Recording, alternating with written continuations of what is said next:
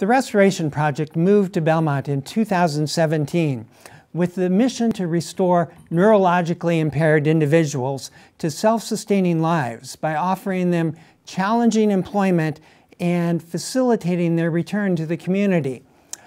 We spoke with Eloise Newell about this mission and about the thrift store they operate at the corner of Pleasant Street and Brighton. Well, my name is Eloise Newell, and I'm the founding director of Restoration Project. Restoration Project is a vocational program for people with mental illness and brain injuries. We finish and upholster furniture as work therapy. We aren't teaching people how to be refinishers and upholsterers. We use methods that no one uses anymore, but it is for their internal improvement. My son is a sophomore in college, became schizophrenic, and he had a very strong work ethic. And so he was determined that if he could just work, he would be fine. So I hired someone to teach him, and we started in my house. And so within 4 months, we were incorporated and people were coming to our house. And that was 25 years ago, so it's grown since. Recovery is in 3 parts. First is internal, and working with your hands is very good for your head and for your self-esteem.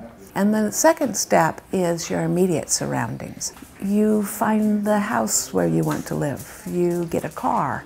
And the third step is going out in the community and getting a job. And when they're ready to branch out, they work in the store. And then we have a job developer who helps them decide what kind of job they want and then helps them find the job. Our teachers are volunteers.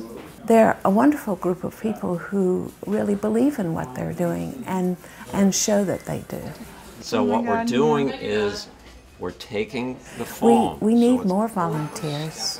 You know, they can work in the store, they can work with our participants. If they don't know how to finish and upholster, that's not a problem. We'll teach them how to. Because having the community here makes a difference for people who have been shunned, really, from the community. One right there. When you start with something that is ugly, battered and dirty, and then turn it into something beautiful, you cannot help but identify with it.